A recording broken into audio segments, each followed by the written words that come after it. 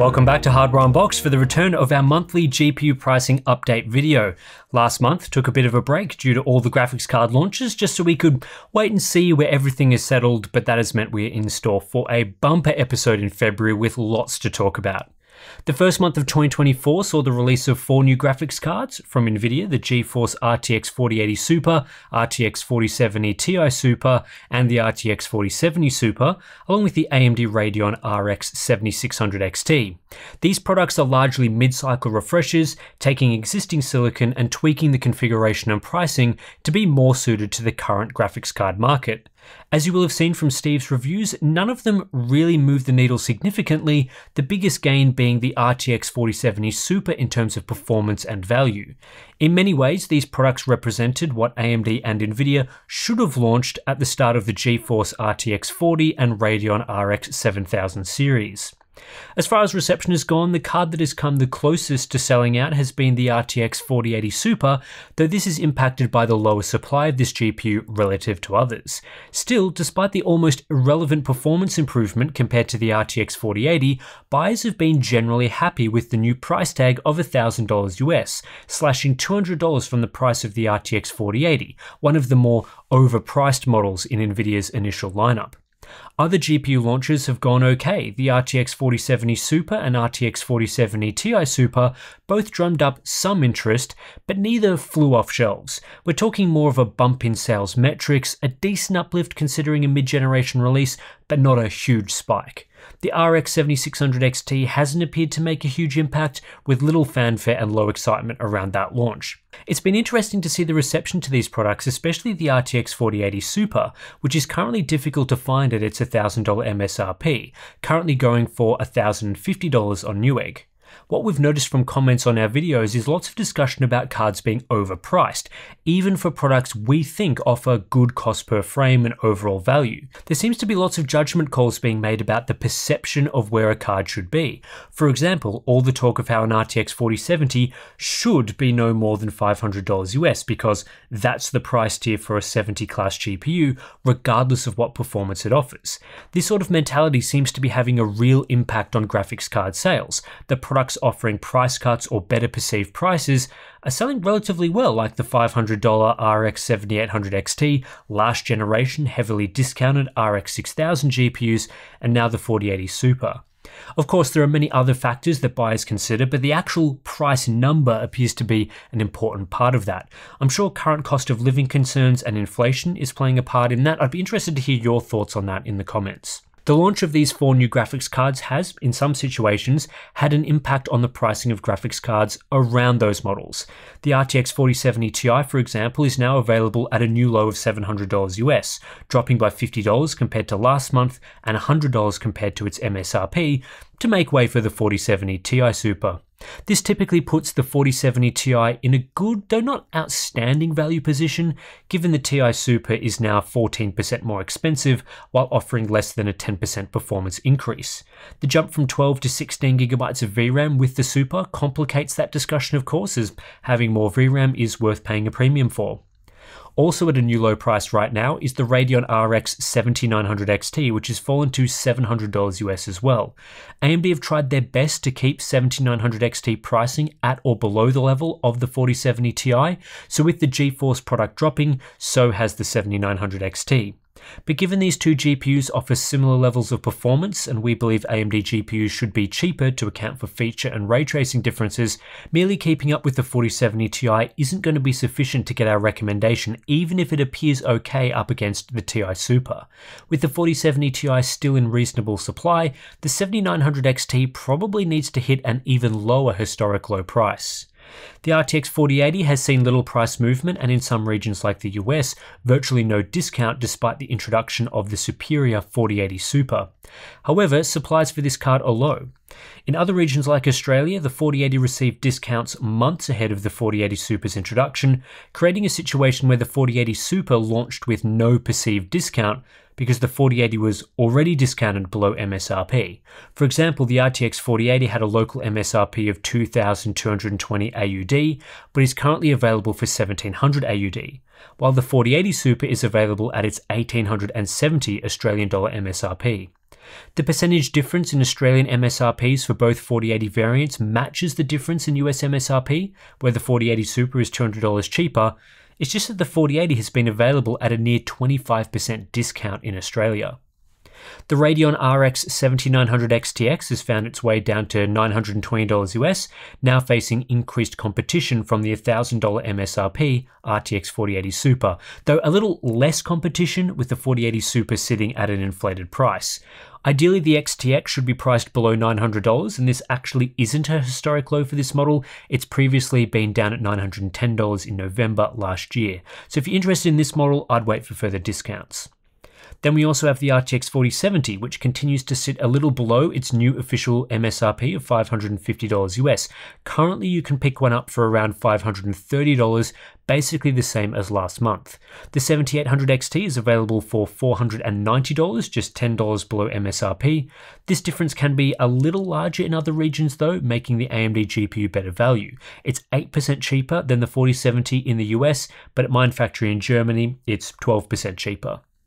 The RTX 4090 is beginning on a path towards normal pricing after impending export restrictions saw AIBs and distributors rush to get 4090s into China, inflating the price in other regions. Now that those restrictions are in effect and Nvidia has produced the RTX 4090D for China, the 4090 has dropped at Newegg from $2,000 to $1,900, and within a few months we're expecting that price to get much closer to its $1,600 MSRP. Not much else has been happening across Nvidia's 40 series lineup. The RTX 4060 Ti 16GB is currently $430, with prices sitting between $425 and $450 over the last 4 months. The 8GB model is at $375, failing to reach the historic low of $330 from the holiday period last year and offering a similar price to previous months. What's interesting about the 4060 Ti 8GB is we recently surveyed listeners to the Hardware Unboxed podcast about the absolute maximum price they'd pay for a graphics card with 8GB of VRAM. From about 2,000 responses, 86% of people responded with a maximum price at or below $300 US, with 51% of respondents saying the maximum they'd pay was either $250 or $200 US. That's a problem for the 4060 Ti, which offers 8GB of VRAM at well above $300 US, let alone $250 or $200, and I think that's why interest in this model has been weak. The RTX 4060 also has a limited target market given its 8GB of VRAM and current price of $290, with the RTX 3060 12GB still being a relatively popular model that remains in stock as an alternative at a similar price.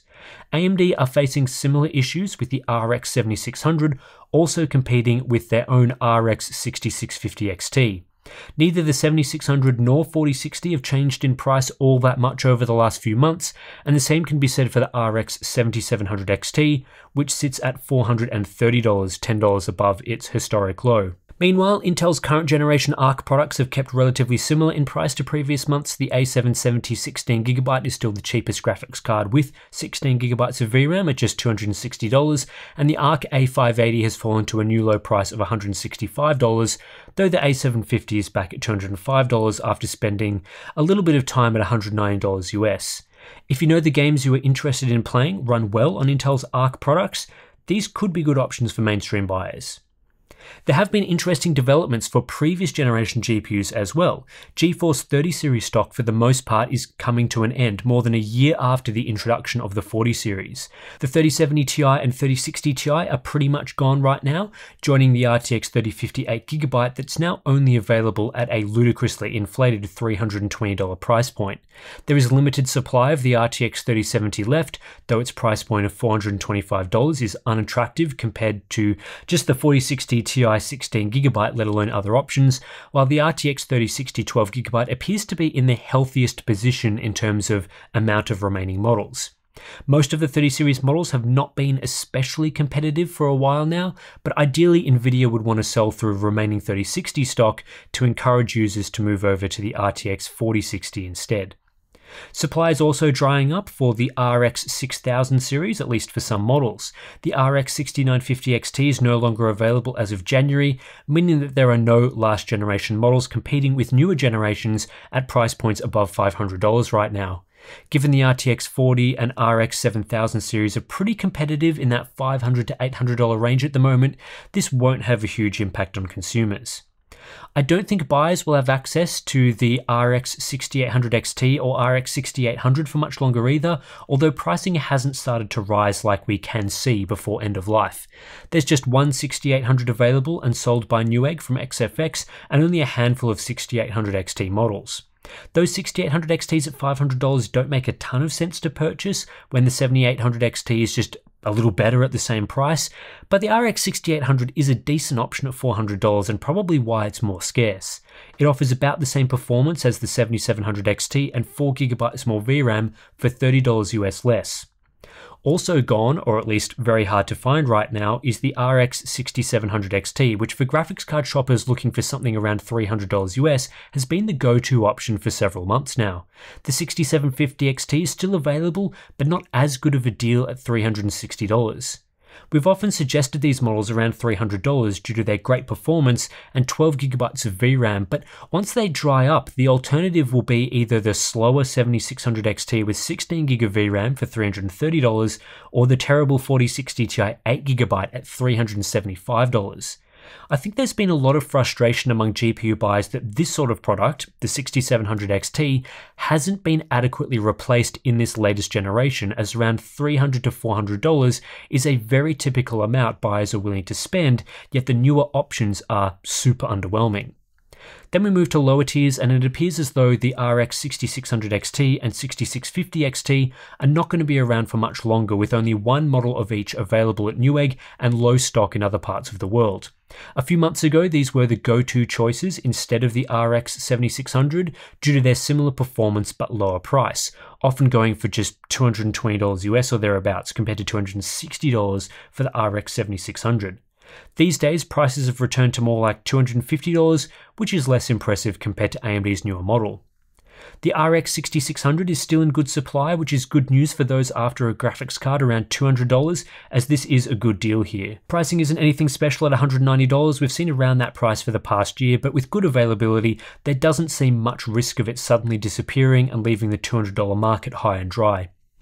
The used market, pretty uneventful right now. Prices have largely stagnated as the overall graphics card market settles, and both Nvidia and AMD have basically complete lineups. You can find some good prices here, and it's worth exploring for those after a lower cost GPU, but always remember to check pricing for current generation models and match that up to what you're getting used. At times, the discount for a used graphics card is not significant. Other times you can find reasonable deals, so it pays to do some research. So it's been a big couple of months for the graphics card market. Several new graphics cards launched and price movement for other models. Nothing drastic has changed. If you think GPUs are overpriced or not very exciting right now, none of this will change your mind. But hey, at least a few small things are happening. The introduction of Nvidia's Super series has led to some price adjustments in the upper part of the market, which makes it a better time to buy a high-end GPU than in prior months. The 4070 Ti and 7900 XT have seen the largest price drops, the 4070 remains below its new $550 MSRP, and even the RTX 4090 is heading back to its MSRP. That's in addition to the value proposition of the new models, which depending on what you're after can be a worthwhile purchase, either offering more at the same price or the same performance for less. The mid and lower parts of the market haven't seen changes though as far as current generation GPUs are concerned, and this is where we see the most frustration among buyers. There's just really nothing exciting or worth buying if you have around $400 to spend, and around $300 you have both Nvidia and AMD struggling to compete against their own previous gen models. At least right now, neither brand is willing to drop pricing much in this segment, and none of these cards are at historic lows. It's a really dismal situation, and the best message you can send if you want things to change is to not buy one of those graphics cards. What'll be really interesting to see over the next few months is the impact of supply finally drying up for last generation GPUs. Over the first 2 months of 2024, at least 4 older models have become unavailable, and even more are only available in limited quantities at unattractive higher prices than before. The fact it's taken over a year since the start of the latest generation for these older models to disappear confirms the oversupply issue was very significant, not helped by generally low interest in graphics cards. AMD and Nvidia will be welcoming this news because it finally means they won't be competing with themselves as often. For example, the RX 6800 was typically a better buy than the RX 7700 XT or RTX 4060 Ti 8GB at around $400, but supply of that model is now almost exhausted. Around $320, we were recommending the 6700 XT instead of newer GPUs. Now that card is unavailable. The only models that still appear in good supply from previous generations are the RTX 3060 12GB and RX 6600. How this affects consumers, though, remains to be seen. It's not ideal if one good previous generation card becomes unavailable and then gets replaced with a worse current generation card. It was always going to happen at some point, but it wouldn't be as much of an issue if we actually got a decent improvement in the mid to low end this generation. Anyway, that's the state of the market right now and something to keep an eye on in future months. As those older cards disappear, it'll be crucial to track whether current models are reduced to actually good historic low prices and to compare that to pricing of discontinued models to keep companies honest about actually providing a deal. We want to make sure that those new graphics cards are coming in at prices that are actually better than what you were able to buy from an older generation model in the past couple of months. And that's it for this GPU pricing update video. If you appreciate these videos, then please give the video a like, consider subscribing to Hardware Unboxed, and also we have our Patreon and Floatplane accounts. Links are in the description below if you want to support the channel directly. We've got lots of cool perks there, Discord community, monthly live streams, BTS content, all sorts of great stuff. So thanks for watching, and I'll catch you in the next one.